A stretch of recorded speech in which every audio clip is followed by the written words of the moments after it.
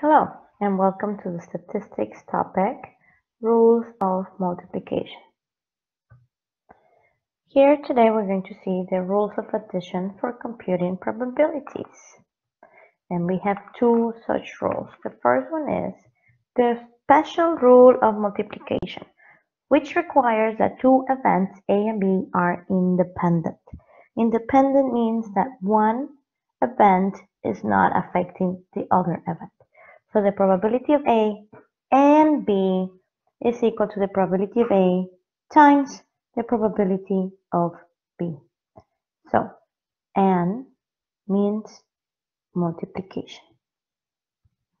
Okay, the second rule is the general rule of multiplication and is used to find the joint probability of two events when the events are not independent.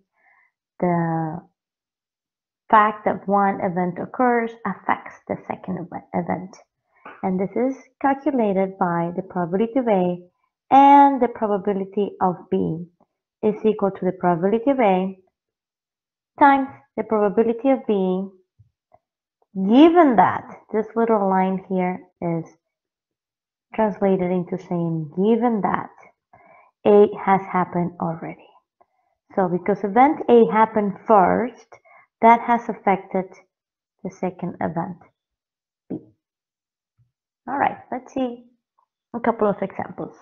Let's see the special rule of multiplication, which as we mentioned requires that two events A and B are independent. So what is this independent? Two events A and B are independent, if the occurrence of one has no effect on the probability of the occurrence of the other.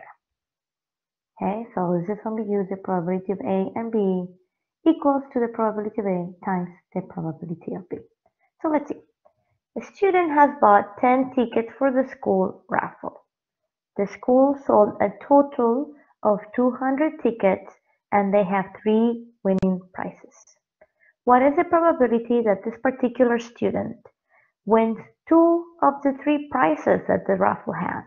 If every time a prize is won, the ticket is put back into the tumble. So what is the probability that the student wins the first raffle and the second raffle as well? And when they take one ticket out, they put it back in. So we replace the ticket. Okay, so how many tickets the student has available for winning? They have 10 tickets out of 200. All right. And means multiplication. Okay, since they're putting the ticket back in, the student again has 10 tickets out of 200 available to win the prize. So 10 divided by 12 times 10 divided by 12 is equal to 0.0025. That's the probability that the student wins 2 of the winning prizes out of the 3 with the 10 tickets that the person has bought. All right, general rule of multiplication. The general rule of multiplication is used to find the joint probability of two events when the two events are not independent, meaning one affects the other. So it assumes that this experiment is conducted without replacement.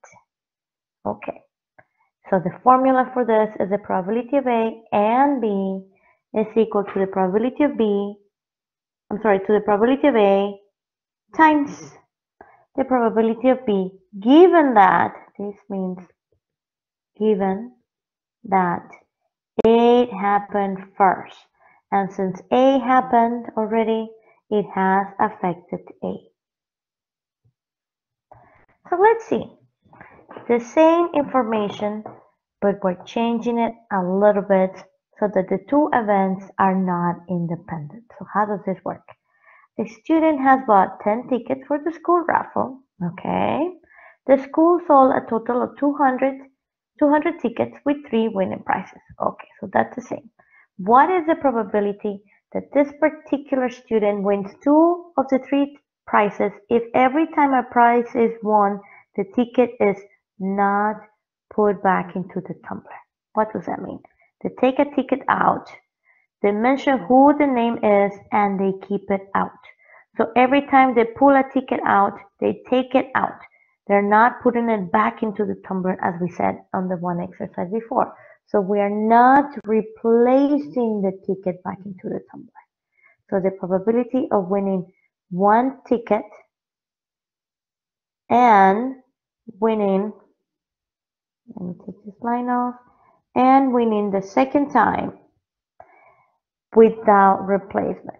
So this is the probability of winning the first prize times the probability of winning the second prize given that the first prize was won already. So the probability of winning one prize, well, we have 10 tickets out of 200 in the raffle. And if we win that ticket, if we win that prize out, then they keep the ticket out. So the second time around, we have 9 tickets, and that is divided by 199. So it's a little bit different than the one before.